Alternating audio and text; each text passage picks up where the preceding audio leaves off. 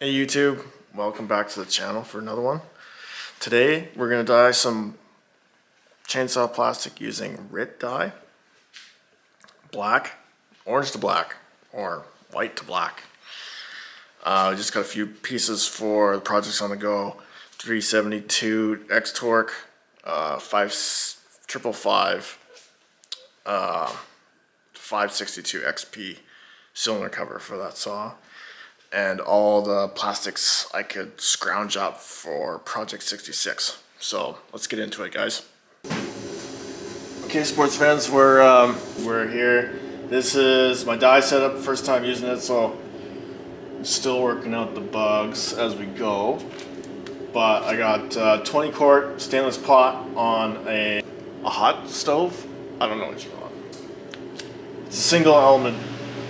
We got 10 quarts of distilled water in there already. I got a basket lowered down there and tied off.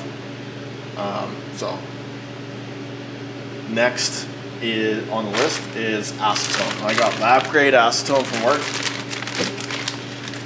and we need a cup.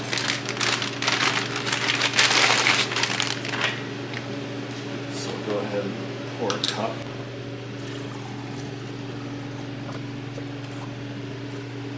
This is some strong stuff. Alright. So we're gonna add a little over a cup, I guess. Let's try that.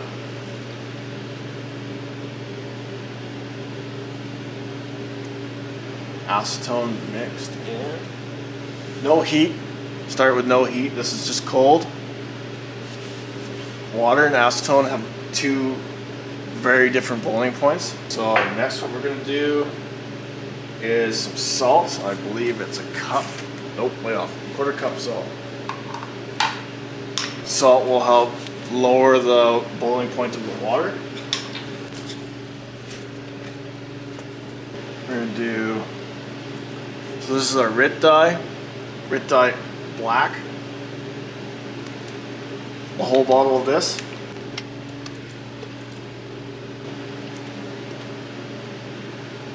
Rit Dye more Graphite, synthetic for synthetic fibers.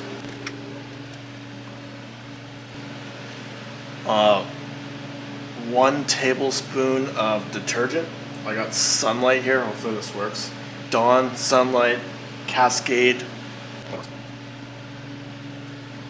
There's going to be plenty of soap. I'm going to start applying heat to the solution. We're going to get this heated up to a boiling point, and then we're going to back it off to a slow simmer, and then we're going to wash our parts and then add our parts in. Okay, YouTube. We're about 160.6. It doesn't seem to get much hotter than that, so maybe my hot plate isn't as great as I thought it was, but we're going to give it a shot.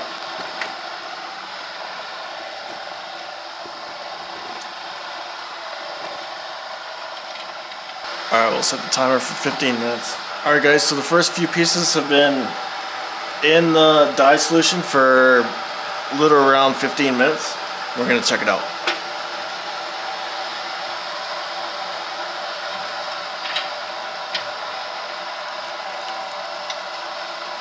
There we go, that's looking pretty black. Wow, kind of purple. That's the first soak. 15 minutes, goes into the cold water. Grab the second piece.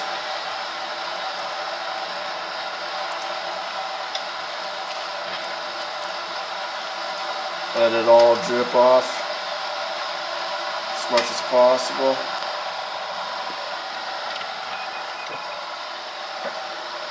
Starter guard. That's started clear.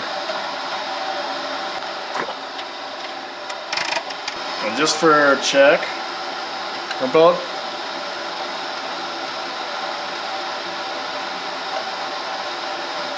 165 degrees. So we'll do some still parts. We'll switch to some Husqvarna parts here. I'll do those for 15 minutes. 562 XP cylinder cover. We'll roll that upside down there. See if we can do this 372X torque cylinder cover, or maybe it's too much for this pop. Alright, it might be too much for this pop. I'm going to drop our tray down for our small parts. I'm going to do this.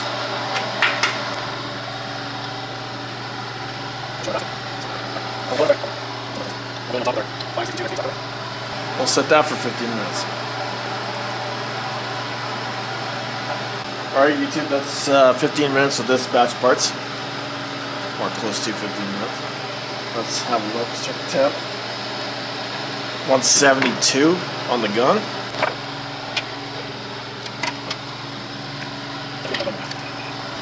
This little tin I got going on here is really difficult to get out.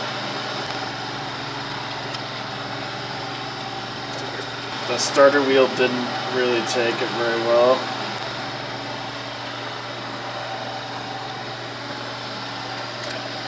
So the 66 annulars did pretty good. Chain catch did pretty good. The starter base did really good. You might be able to see in the light, it's kind of like a really deep bronze, I guess. This back color was already like a dark gray. I'm pretty sure it's still a dark gray. So they'll probably get a second shot. So right now it's the 372X torque top cover going back in.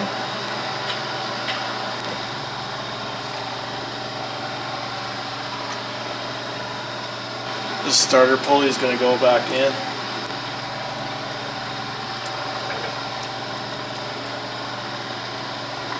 Chain catch will probably get another go.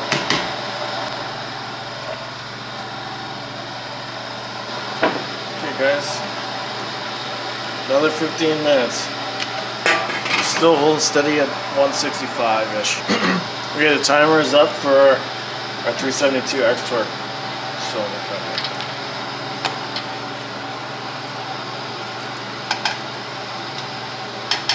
So our starter pulley is coming along, it looks like. Not too bad.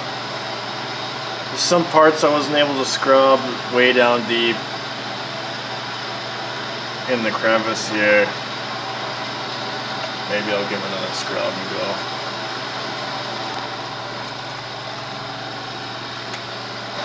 Okay, we're gonna get the 372 filter cover in there. We get the Husqvarna 562 XP top cover. Ooh. You can see right there. I missed one of the sponge.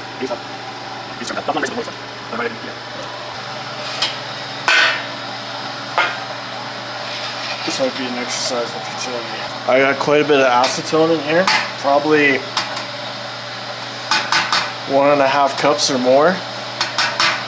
1 2/3 maybe.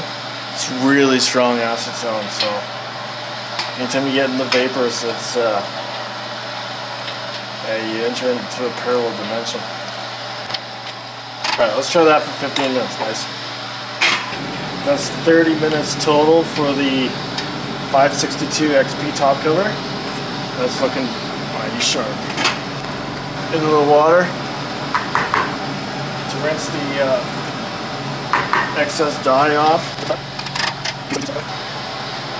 So your starter pulley probably needs more time, but I'll have to wait her turn. So 372X torque is going to go back in. Upside down because that seems to work the best.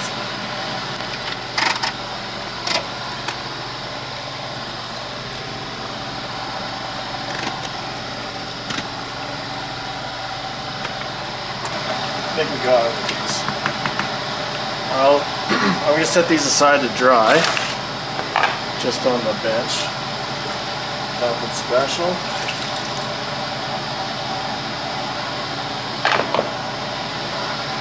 Alright, another 15 minutes, here we go. Here we go guys, another 15 minutes gone by. They're really adding up. Lots of time spent here. Done.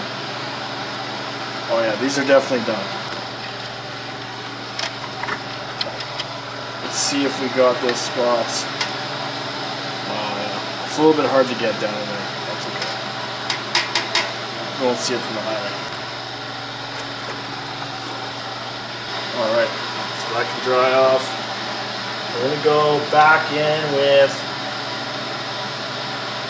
that's going to go in last. We're going to go back in with this. This really doesn't need it.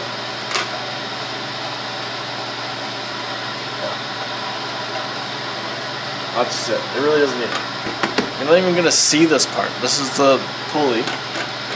It's a clearer plastic, almost white. Well, it is white. It's not taking the dye really well, but we're going to drop this down in there.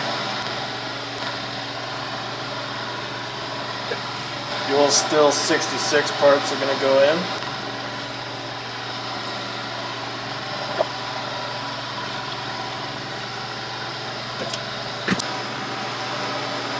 Alright guys, the 562 XP top cover came out blacker than midnight. It's pretty good. It's a little bit dull. You can tell it's a used cover. It's scratched in spots. It's not 100% brand new, but you know, it's what eBay had. So here we go. It's not quite shiny or whatever, so we have this product here. It's called Cerakote Trim Coat. We're going to use that to fix it up real nice. We'll do that live while you guys are watching here.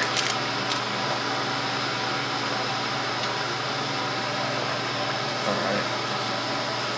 Just going to give it a nice rub down all over the outer surface. I don't really give a hoot and a half about the inside.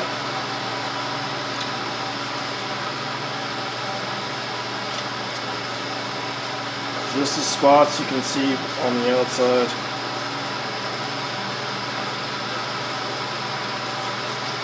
It'll give it a nice sheen. That this piece might be trimmed out later.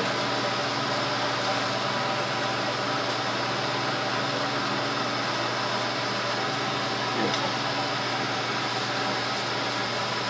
I'm gonna have to use this stuff on my truck. Really, really nice. Just makes it look wet.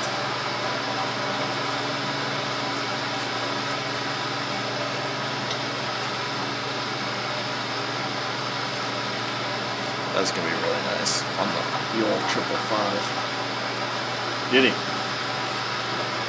I'm not sure if we're supposed to rub it off. That's what she said. So it says to give it an hour to dry. It doesn't quite say that, but it says give it an hour before doing anything with it. So here we go, guys. That's it.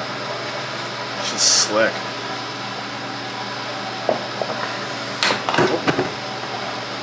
Not bad. We'll do Brother's filter cover on his 372 X-Torque.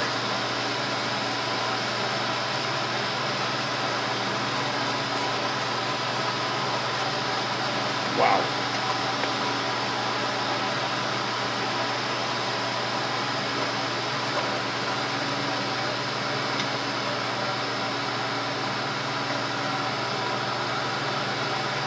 She's spit polished. That's some shiny plastic. Alright guys. That's pretty sick. We're going to use the same trim coat pad.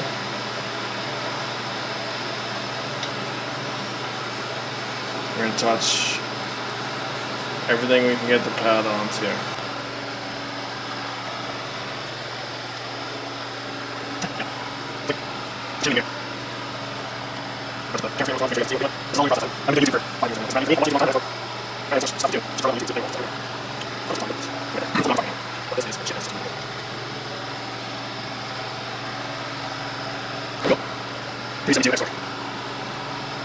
Alright, that's done. Set that aside. We will do these ones with that pad. These are inside pieces for the starter and clutch side.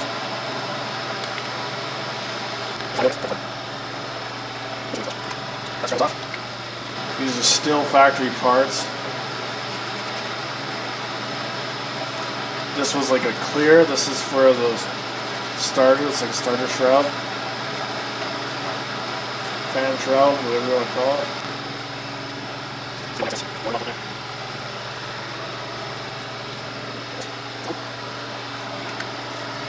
This, I believe, is clutch side.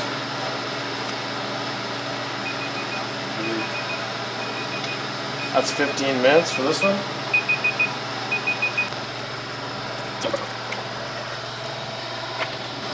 Alright.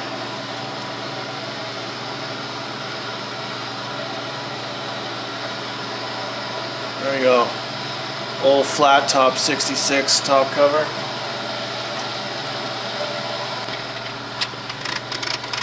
Carburetor mount 66. Right, so this is the chain catch roller for the West Coast Saws 3-point dogs. They send, or you can buy a still chain catch. Comes gray, like a dark medium gray. So that was 2 times in the old dye. Turned out pretty black. Happy with that. Let's hit it with the trim coat. Hit that.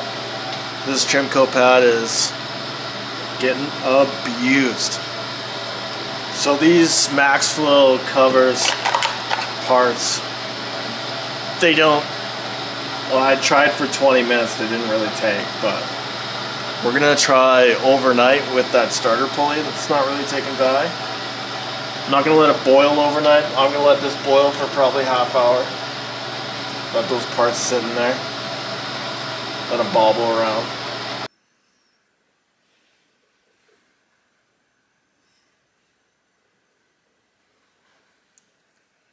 I think it's like a week or so later, but to wrap up the dyeing video, it turned out pretty good. The only thing I'm disappointed in is the Max airflow cover didn't take dye very well. Didn't take dye at all. And then to address a couple talking points that I touched on, this saw is a 66 Magnum, not a 66 flat top. So the 66 Magnum and the 660 are basically the same saw. The saw that I have is a 66 Magnum. So to close out on that, that project will be coming real soon. I got most of the parts I need for that, but the black turned out really good. Let's show you that real quick. All right. So the Cerakote top coat is what gives it shine. I suggest hitting it once and then letting it dry for like a day, 12 hours to 24 hours. And you'll get that nice shine. So a couple spots where I tried to touch it up. Right there. See where it kind of looks wet? I hit it with a second wipe about 2 hours later and it did this weird beady thing. So yeah, I advise against that. But overall, this dye turned out pretty good. Like I said, I think the dye worked really good on lots of these parts. Where am I at with this? I'll probably have some more parts in the future to dye. I'm not sure if I'll show that or not. Where am I going with this? I am going to try and dye this Max Airflow or Max Flow filters for the 66 Magnum again. It's quite a weird orange. It's not quite still orange. It's It's almost like husky orange. It's like Chinese husky orange. Anyway, I think I ended up adding vinegar, and I eventually got it to about 170 degrees, and that's when the dye really started to kick in. So if you're doing that for the first time, I went a little bit heavy on the acetone, and make sure you don't add it fast because it reacts. The temperature differential from the cold acetone going in, the hot stuff, reacts kind of violently. So you gotta be really careful. So you make sure you add enough acetone to start with, and don't forget the vinegar. I think that was a key part. In my first little batch that wasn't taking dye very well, there was no vinegar. So I'll put up the recipe for the dye in the comments so you guys can try it at home. It's not overly difficult, but it was very time consuming. So set up and then cycling the parts through the dye. Anyway, hope you found that as entertaining as you can find it, I guess. But I got other stuff done. I don't know if you noticed. It's pretty bright. That's good. I'll catch you guys later. Peace.